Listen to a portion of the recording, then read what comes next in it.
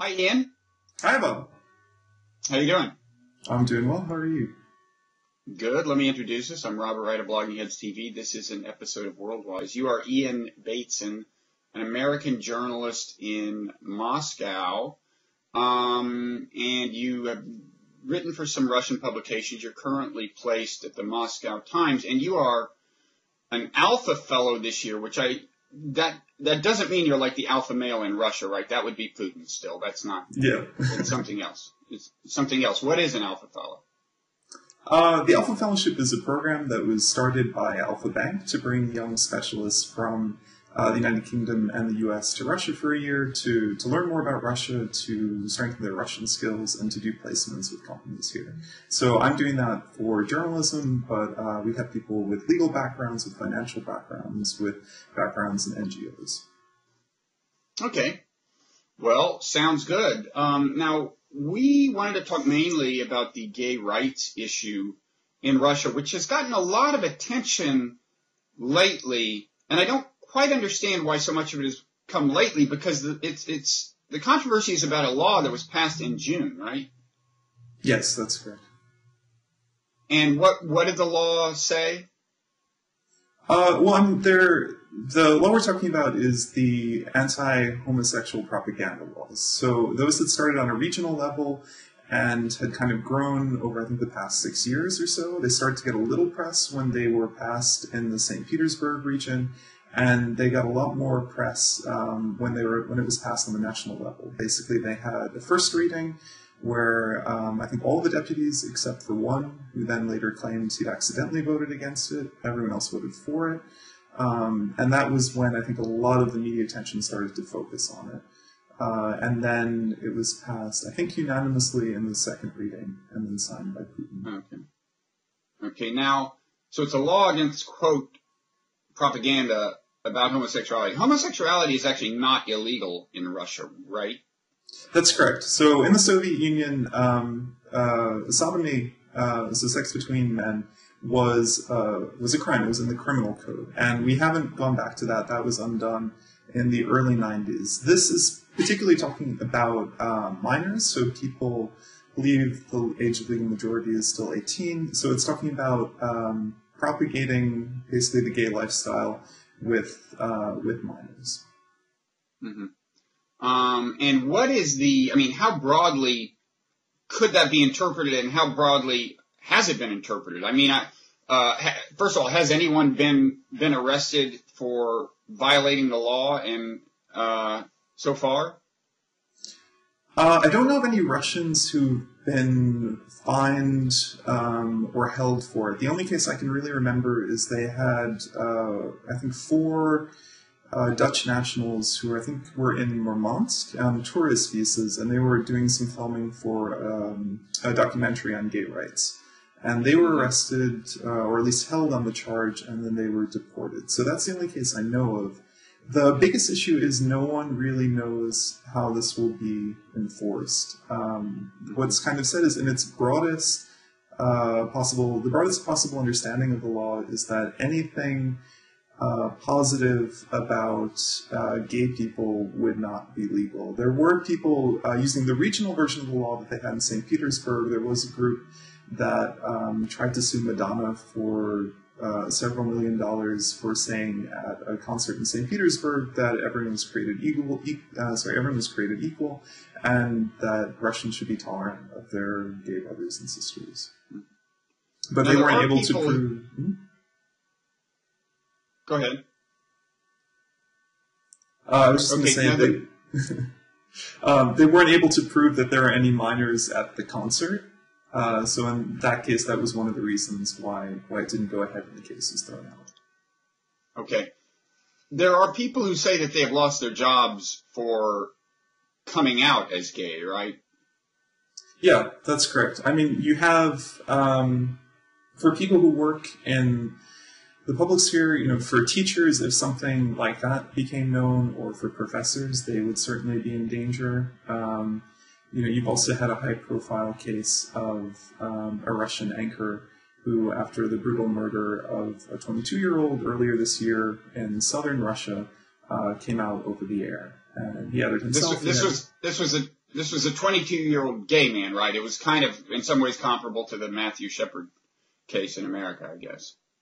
Yes, I mean, the case, this kind of jarring event for many people, his name was Vlad, he lived in southern Russia, he was 22, and then he ended up being attacked by other young men who had sodomized him with 2.5 bottles before setting him on fire and bashing his face in with a rock. So that was a very strong image, something that got some press and made some people want to be more active, to be sure. Okay, and so then after that, this one guy did something by way of protest or something and got in trouble for it? Anton, yeah. Basically, he had come out on his talk show and had, shared with his audience that he was gay.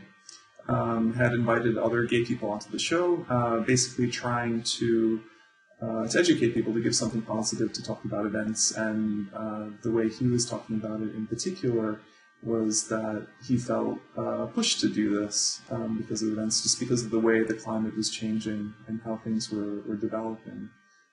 So to try and do something positive. I mean, the way a lot of gay people in Russia live, they can be successful in their fields. They can do things, like everyone else. They can be wealthy. They can be successful. But it kind of hinges on them keeping their sexuality private. That it's not a commonly known fact. And if it does become known, then that's a liability. Okay. Is it possible to compare this to like an earlier era in the United States? I mean, is this kind of roughly like what the status of gay rights was in the United States in the mid-'60s or something? Have you thought about that at all? It's a bit hard, and it's a bit tricky in Russia because obviously Russia is more conservative than Western countries are. It doesn't have a long history of immigration. It doesn't have much of a history with people being publicly out, and that lends itself to talking about Russia being X number of years behind. Unfortunately, I don't have the best knowledge of 1960s gay rights in the U.S. Obviously, it wasn't. I'll tell you, I mean, not many people were out, and it wasn't talked about. I mean, as a kid, I didn't, hear. You didn't hear about. I'll tell you, you didn't hear anything that would have violated the Russian propaganda law, I guess you might say. I mean, you didn't hear about it on TV. I guess probably you could have read about it in some newspapers or something, but it was. And I'm talking mid, and I think then mid '60s, then things start changing quite a bit. But it was pretty repressive. Yeah, I mean, it's hard to say because, again, you don't have any anti-sodomy laws on the books, which you did in the U.S. at the time. I think the biggest issue here, it's less about the concrete laws than it is about the changing environment. Because with the laws, no one's really sure how they're going to be enforced just yet. That means you have some publications now, like... I forget if it was Interfax, but one of the state-run Russian media outlets that every time they run a story about any sort of a gay issue, talking about the Olympics controversy, all of that, now they put a warning at the top of the article that it's not appropriate for people who are under 18 because they're concerned that they would be fined for writing about gay issues at all. So now they put that warning on top. But that's not across the board, and that's not something explicitly said in the law either. Okay. How much of this is religious? I read that the leader of the Russian Orthodox Church called same-sex marriage, quote, a very dangerous sign of the apocalypse. Right. Not just an ordinary sign of the apocalypse, but a very dangerous one. What is it largely religiously based, or are there a lot of basically secular people who for non-religious reasons are very anti-gay, or can you tell? I mean, it's a little hard to say. Some of it goes hand in hand. Obviously, there's been a big resurgence in religion in the former Soviet Union since the collapse of communism. That being said, all the kind of surveys they do, everything they look at, just kind of the fact at the end of the day is most Russians don't like gay people that much. I mean, I think, depending on the study you look at, it can be about 80 to 90%.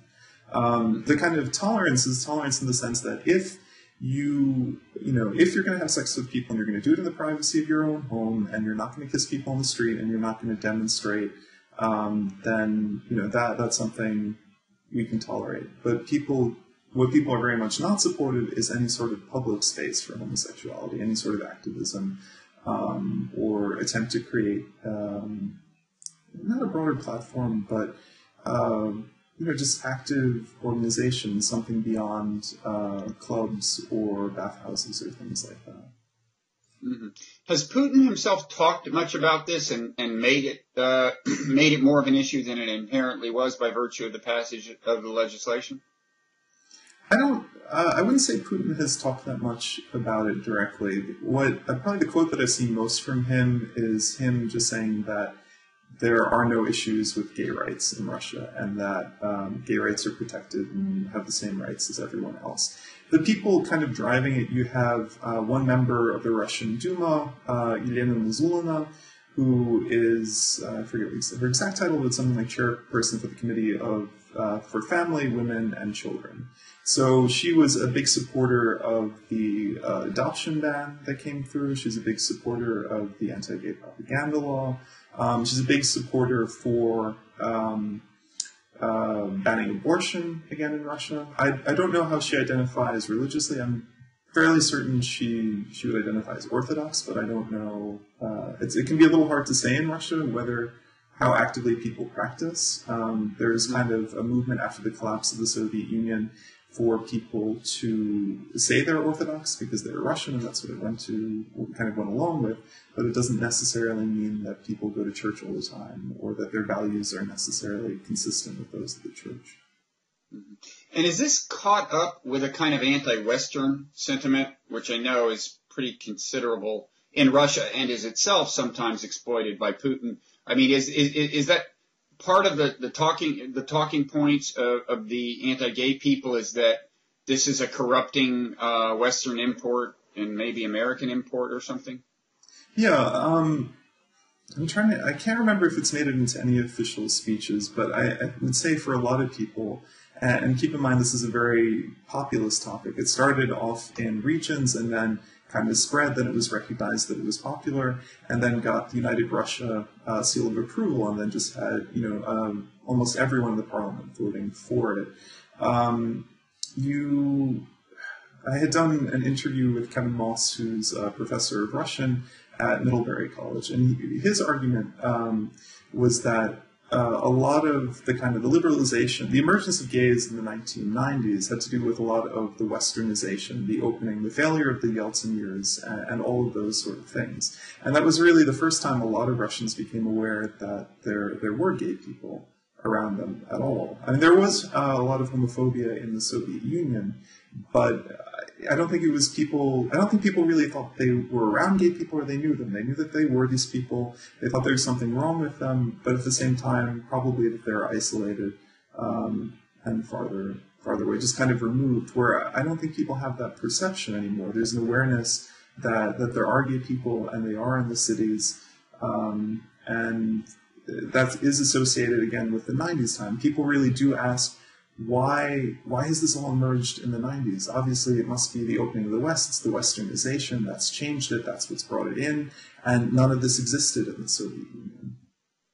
Ah, I see. So it isn't just, they're not just claiming that the gay rights movement kind of is coming from the West, because after all, there may be some truth to that, right? But they're claiming that there weren't gay people in Russia until the opening to the West. That's kind of the line. I mean, I wouldn't say that they're saying, there had never been a gay person in Russia ever before communism collapsed. But, keep in mind in the Soviet Union, a lot of the talk about homosexuality was talk about decadence, is talk about, again, about something that came in from the West, and so it was a corruption that way. So, yes, there is an association that the spread of homosexuality, the prominence of homosexuality, is an import, is something that came in like and related to AIDS or other things that really showed up for the first time in the 90s and are seen particularly well. And then, there is a lot of anti-Western populism, desire to kind of respond against that. So which is coming again on the part of Russia and Putin. So there are things that fall in line with that. And then again, the 90s are not a time remembered particularly well by Russians. There's a lot of instability, a lot of frustration, and also weaker Russia, which for many Russians who tend to be proud of their country is just difficult. But in any event, there have been more gay Russians coming out since the 1990s. So I mean, it is actually a more conspicuous, homosexuality is a more conspicuous phenomenon there. Well, sure. I mean, you have people who are trying to have their first, pride marches, who get out there, who protest, who are active, and you have, LGBT organizations, which you couldn't have had in the Soviet Union. And again, I think you're right. I mean, that is an effect of the influence for the West. When you had a lot of American journalists who came over in the early 90s who talked to gay and lesbian and bi and transsexual individuals, they were kind of confronted with the fact that most of these people didn't have those identities, that yes, they had sex with people who were of the same sex or they lived with them, but they didn't construe it as an identity in the same way that they did in the West. Some would say, that's what I do in the bedroom. Why should that affect anything else? Now, I mean, obviously, there's a question of whether or not that's internalized homophobia or not. But obviously, as time has gone by, Russians don't live in a vacuum, and that includes LGBT Russians. They can read the same periodicals as everyone else. They can read it in the internet. They can see the films. They know what's going on other places. They have more opportunities to travel. And of course, many of them have a desire for similar rights. And seeing kind of the progress that was made in the U.S., in Western Europe, that was through marches, through activism, through kind of a public presence, that is a path some have tried to pursue. The problem is that's generally not seen very well by the Russian government, and not just for the LGBT community. Any sort of structure like that, or anyone trying to grab public space, is seen as a threat by the government.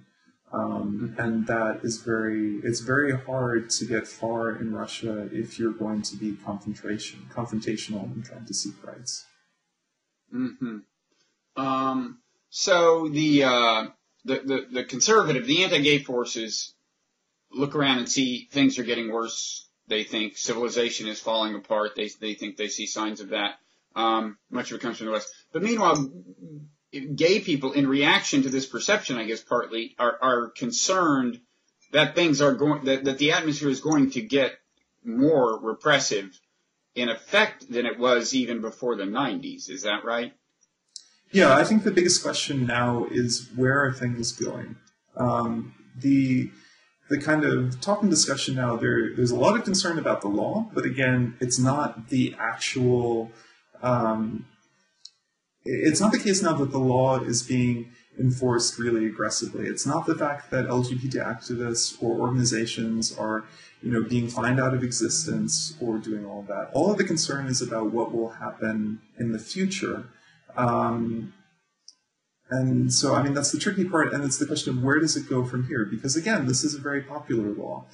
It's garnered a lot of criticism in the West and Western Europe and the U.S. and Canada and there, but it's nowhere near as controversial in Russia itself. And given that sort of climate, and given the fact that it's successful populism where, in supporting these laws, Putin, his party, can be on the side of the people, which they're not necessarily in other areas. The question is, where will it continue? I mean, there's a bill that I know Masha Gessen has talked about a lot, where if it were passed into a law, it would allow the government to seize the children of gay and lesbian families and put them into orphanages and foster homes. Now, I mean, obviously you can ask kind of the question about how would they know that? How would they know where these families are? Who would be seeking all of that? But of course, that's very, very frightening for a lot of people. Mm-hmm. So there's discussion in the West about doing things to pressure Russia to, I guess, change the law, right? There's discussion of boycotting the 2014 Winter Olympics, which are scheduled to be in Russia. There's some inquiry by FIFA, the body that governs world soccer, with respect to the 2018 World Cup, which is also scheduled to be in Russia. And then apparently there's an actual boycott of Russian vodka in gay bars in the West, I guess. Is any of this having any effect? Is it being discussed? Is it being felt? I mean, in the Russian media, you can, of course, read about all of it. They talk about the Russian vodka ban, but I can't say I've heard any really large statements by major politicians responding to the claims. I think part of that is the fact that Russia is still negotiating with the International Olympic Committee. So the International Olympic Committee is calling it quiet diplomacy. So I think they're all aware that there's an issue, and they're attempting to see where it can be resolved. I mean, I don't know how. It's a little difficult to say how seriously Russia takes the boycotts at this point. The vodka boycott, I would say, is probably more symbolic. I mean, obviously it gets complicated when you're boycotting Stolichnaya, which, I think it's distilled in Latvia, and they have their corporate base in Luxembourg or somewhere else. They still have a lot of plants and workers in Russia. But it's not oil and gas. It's not, the big contributor to the Russian budget. It's not an economic threat to Russia in any way, shape, or form. In terms of the Olympic boycott, and you have people that are supporting it, certainly getting talked about a lot on social networks and all of that, but you don't have any countries that are boycotting. I haven't heard about any athletes who opted to do that either. But obviously it's going to be a touchy issue for Russia, which, as in the form of the Soviet Union, the last time they held the Olympics in 1980, there was quite a large boycott, and it was quite embarrassing for Russia. Although they did get a lot of gold medals as a result. Yeah, when people don't come, it's always a little easier, I think. Yeah. Okay, so, no, but it is still very much a live issue in Russia. It feels like one, the way it has felt like one, I would say, over the past week here in the United States, getting a lot of play here. Absolutely. I mean, what I found most interesting is probably the process that has motivated a lot of the discussion and interest in the U.S., and I think a lot of that has come from the internet and from people sharing links on Facebook, so on and so forth. I mean, I think BuzzFeed had a piece called something like 36 pictures from Russia that you have to see, and it was all about people attacking LGBT protests, so on and so forth. And in the time since then, you have these organizations in Russia. One is called Occupy Pedophilia, and one is called Occupy Gentrophilia. I think that's the name. So the reverse of that, people who don't love children but love old people. And these were groups founded by neo-Nazis, who have their own YouTube channels, who have thousands of followers, and who will trick gay men into dates and then torture, embarrass them, take their phones, out them to their bosses, friends, family, and colleagues. And because of the viral form of this, that the videos were on YouTube, there are images there, I would say that was the second wave that has really driven a lot of the shock and horror and the calls for these sort of things. Russia has only very slowly, so starting this month, started to respond to those. There's a Russian senator named Konstantin Dobrinin, who's the first to publicly condemn Occupy Gentrophilia, I think, which is probably a little easier to target as a Russian politician because they specifically target boys who are, 14, 15, 16. They trick them into dates where they think they're meeting someone. They get them to admit, and there are a lot of kind of segments cut out of these videos, but they get them to admit that they wanted to prostitute themselves, and all these other kind of terrible things. So this senator, just this month, called for an investigation. And he's the first person to talk about it. I mean, the trouble is these videos do a lot of damage to Russia's image. But unfortunately, again, on the Russian side, Russians don't see them that badly. In the sense that gay and pedophile are often considered to be synonymous. So using that sort of a system, many people don't understand why the West wants to protect gay pedophiles so much, which the West is really talking about LGBT community, but a lot of Russians understand that as pedophiles. There are people who said they consider something like 90% of homosexuals to be pedophiles. And because people will watch this as recreation, there was a Russian state channel where for a program they followed one of these neo-Nazis groups. They call it when they go on safari, when they have, so Occupy Pedophilia, they have a 16-year-old who will be going on these dates, allegedly meeting gay men, and then these larger, older neo-Nazis will surround him and interrogate him, and it kind of goes from there. And that scene is more popular. It's seen as, okay, pedophilia is wrong. It's good that we have these people going after it because the state isn't intervening. They're not being active with that.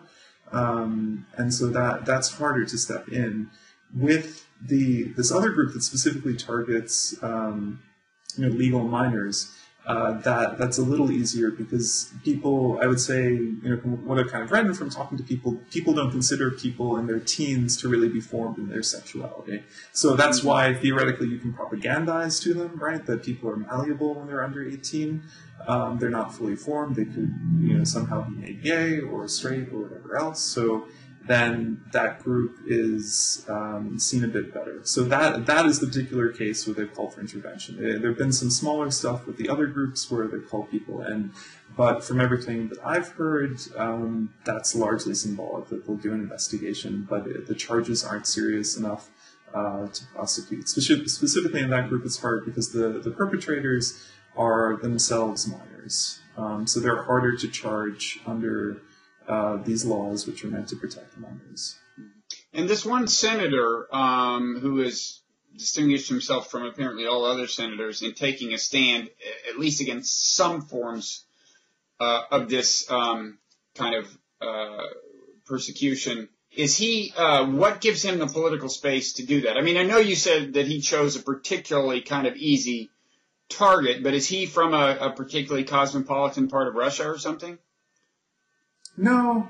I mean, the thing is, he's not taking direct action himself. What he's done is he's written a complaint to the investigating committee and to the prosecutor general to investigate and look at this. So, I mean, he's not trying to pass a law. He's not investigating it himself. He's just said, this isn't good. It's really bad what they're doing to these kids. It needs to be looked into because if we don't do that, things will just get worse. I mean, he's a United Russia deputy. He's from the government. I think he's from Arkhangelsk, if I remember correctly. So the senators are sent from their regions, and they're not directly elected. I mean, it could be the case, and again, I don't know, but it could be the case that he was sort of tapped to do some PR control. And that let's have an investigation, let's have someone finally make a statement publicly criticizing these organizations, and he's certainly the highest profile person to do that, and the only person that I've seen. But he's not taking direct action. And again, it was just this one complaint that he's written that got a little bit of coverage, but nothing huge. Okay. Well, thank you. This has been very enlightening for me. I can't let you go without asking. I know you haven't been working the Edward Snowden case a lot, but it's such a big thing here in America, and lately there was, just yesterday I think there was this thing about him seeming to distance himself from his father, who was reportedly headed over there to help. Is that still a very live issue there? I mean, I know it is for some people. For the State Department, absolutely, because they're kind of dealing with that. And I'm sure for the Russian officials too. It's something Russians on the ground that they're aware of. They know that they're here. That he's here. They crack jokes about it. But at the same time, Russia isn't a country that really prides itself or bases its identity on kind of freedom of speech or whistleblowing. I mean, everything he did, if a similar person were to do it in Russia, it would be quite swiftly and severely punished. So it's hardly as if Russians are shocked by all of that. I mean, there's interesting novelty, there's certainly curiosity, concerning who this person is, where he is, what's going on, and a lot of the reactions from the U.S. Are understood as tit-for-tat responses to Snowden being here. So when Obama had canceled his summit with Putin, which had to do with a lot of reasons, one of which did include Snowden, there was one Russian newspaper columnist who had said, oh, Obama doesn't actually care that much about the gays. He's just using that because we took in Snowden. So he's supporting gays, which is a difficult issue for Russia because we took in Snowden, which is a difficult issue for the U.S., which is a very Soviet and Russian way of understanding things. That was a reference to the remarks Obama had made about the gay rights situation in Russia. I mean, I know he said something on the Jay Leno show. I don't know what else he said. Yeah, I think it was mainly that. I mean, unfortunately, I think a lot of the message gets kind of muddled. People understood that the summit was canceled, and some people focused it more on the Snowden issue, which is what I think Obama focused on more when he actually pulled it off. But I believe it was the night before that he went on the Jay Leno show. And talked about his very serious concern for LGBT issues in Russia. Mm-hmm. Okay. All right. Well, listen. Thanks again, Ian. Enjoy your time as an Alpha Fellow. Thank you very much. And maybe down the road you can come back and talk to us again. Absolutely. I'd be happy to. Okay. Bye-bye.